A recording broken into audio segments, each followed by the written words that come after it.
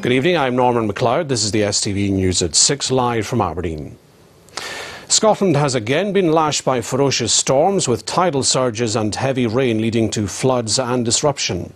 The West Coast bore the brunt of the weather. Ferries have been cancelled and some islanders have suffered power cuts. 19 flood warnings are currently in place and forecasters say there could be worse to come. Susan Nicholson joins us now from the River Tay in Dundee. Susan. Yes, a rather windswept River Tay. People living alongside this river have been keeping their fingers crossed today. The Tay and its network of tributaries are running at the top of their banks, overflowing in some places after days of heavy rain.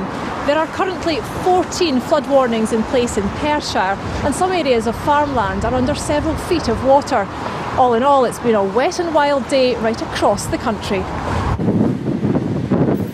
Another battering for the West Coast. Huge waves whipped up by a tidal surge and 60-mile-per-hour winds provided a New Year duke for Helensburgh. The storms, which began before Christmas, have caused chaos up and down the country. Scottish Government ministers and officials met today to coordinate the response to the severe weather.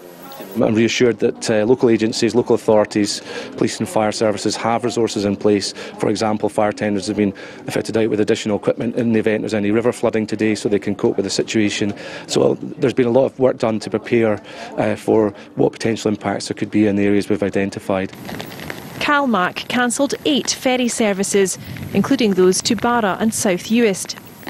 Several villages in Harris suffered power cuts when the wind toppled electricity cables, causing a pole to catch fire.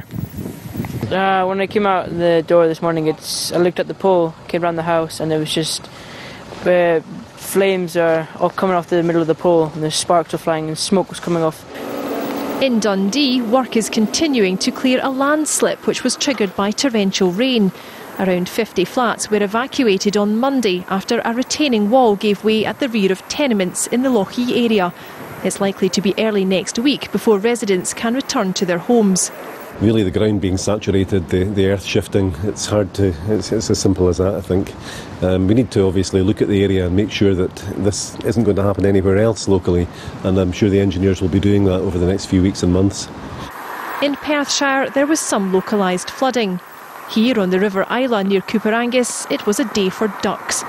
For the rest of us, a day to stay indoors and hope for an end to the downpours.